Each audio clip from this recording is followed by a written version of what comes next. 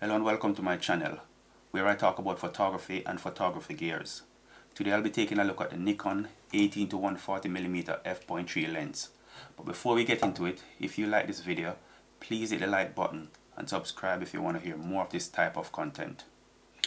The Nikon 18 to 140mm lens has a maximum aperture range of f3.5 to f5.6. It's a wide-angle mid-telephoto zoom lens that is made for Nikon's crop sensor cameras. This is not a new lens, it's been around for a few years now. It was actually launched in 2013.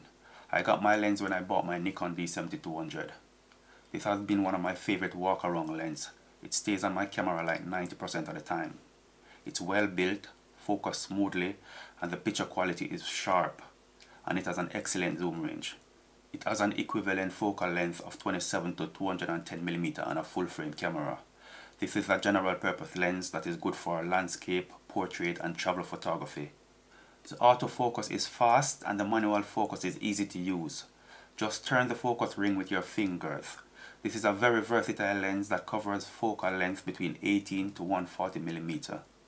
18mm wide angle view, that's great for group shots, landscape, or anytime you just need to fit more in your frame.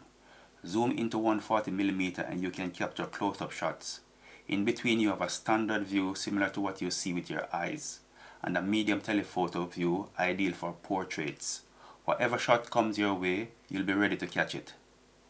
Compact and lightweight, built with weather seal mount. Comes with 4 stops of vibration reduction to minimize camera shake. This helps when you are shooting unheld at a much slower shutter speed. This is a variable aperture lens. That means your aperture will change as you zoom. At 18mm you're at the widest aperture of f3.5. At 140mm your aperture changed to f5.6.